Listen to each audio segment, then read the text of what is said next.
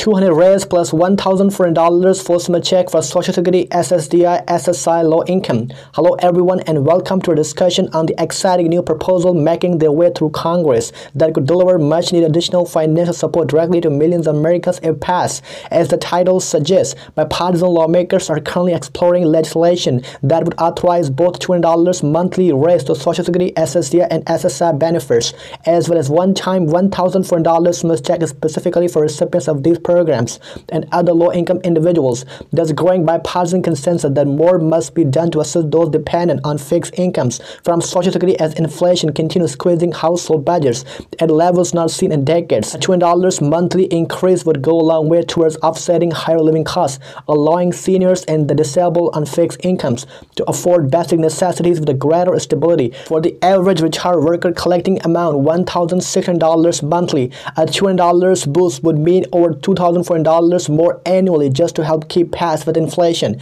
Meanwhile, a fresh round of $1,400 stimulus payments distributed through the Social Security Administration would immediately inject billions back into local communities as recipients put the money towards rents, utilities, groceries, and other essential. If approved, the proposed $200 monthly Social Security raise and $1,400 stimulus rebate would pull many out of poverty and food insecurity, according to advocates.